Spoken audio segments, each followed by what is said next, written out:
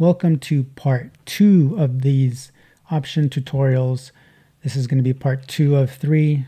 You can go back to look at part 1 and you will also see later part 3 on strategies, but we're going to cover months. Months for options is also very important. Depending on which month you select, you're going to get different behavior characteristics of your trade. If you have a bullish idea, it might take 1 or 2 years to get a full value out of that trade. If you're looking to put on income strategies, you may not want all that time. You may want only 30 days or a week or 45 days. It really depends on the type of trade you are trying to set up and also the environment. If you have high volatility, the premium might be higher than normal. You might want to do more income trading. If there's low volatility, you might take advantage of the low premium and look for bigger moves if that's the strategy you're looking to do.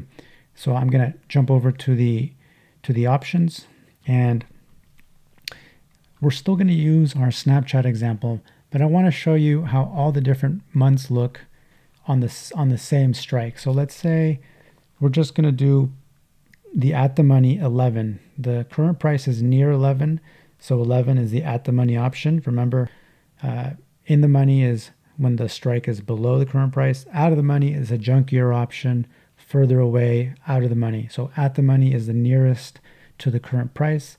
I'm going to click on the 11 and it's going to show all the different 11 strikes. And if you notice, we're looking at the calls on the left side.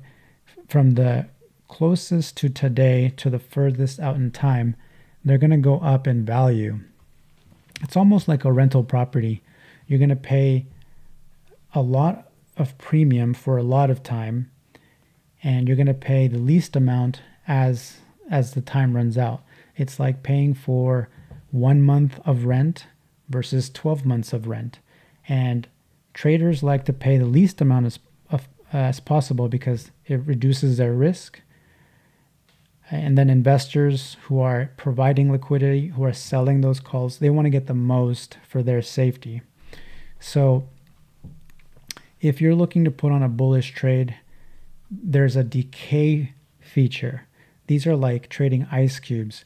You got to remember, a big ice cube will start to melt slowly, and then as it shrinks, it speeds up because there's more area exposed relative to the size of the ice cube.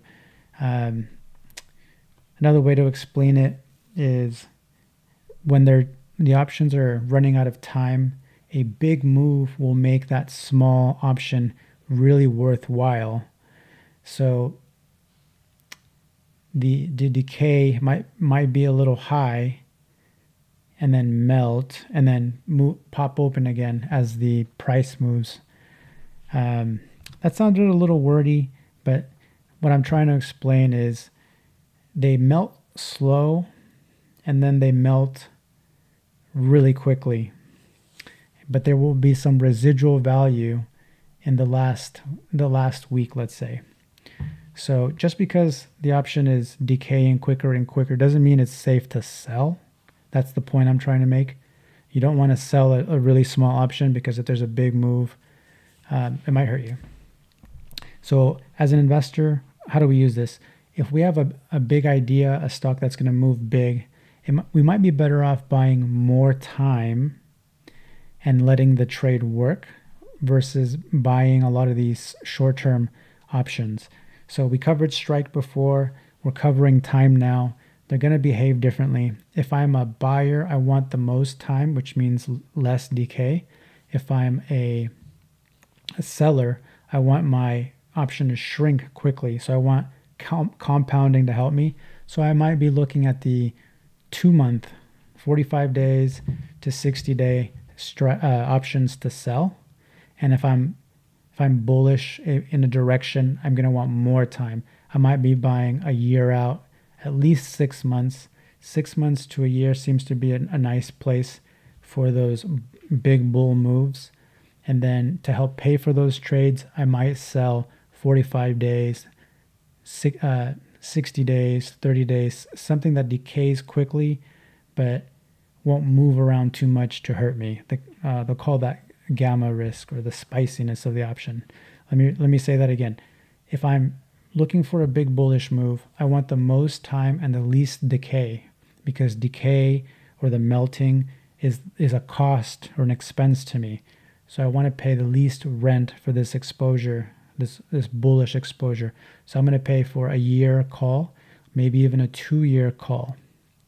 Okay, not too far out of the money.